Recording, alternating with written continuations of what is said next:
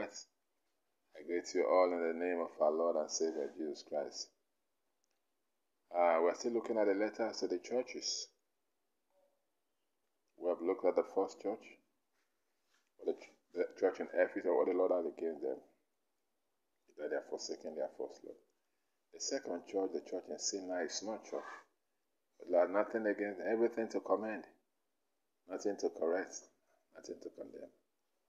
The third church, the church in Pergamos, he said they allow the teaching of Balaam, which is eating food, sacrifice to idol, and committing fornication and adultery.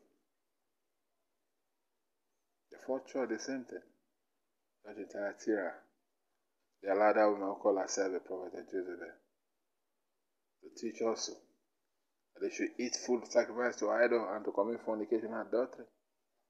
The fifth church, the church in Sardis, they say they have a name as if they are alive, but they are dead, that he has not found their works perfect before his God. Now the sixth church, the church in Philadelphia, it's a small church also. Jesus has nothing against this church. He said, I know you have little strength.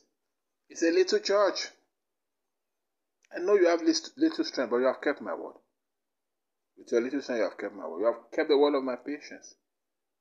You have kept my word. There's an open door no man can shut before you.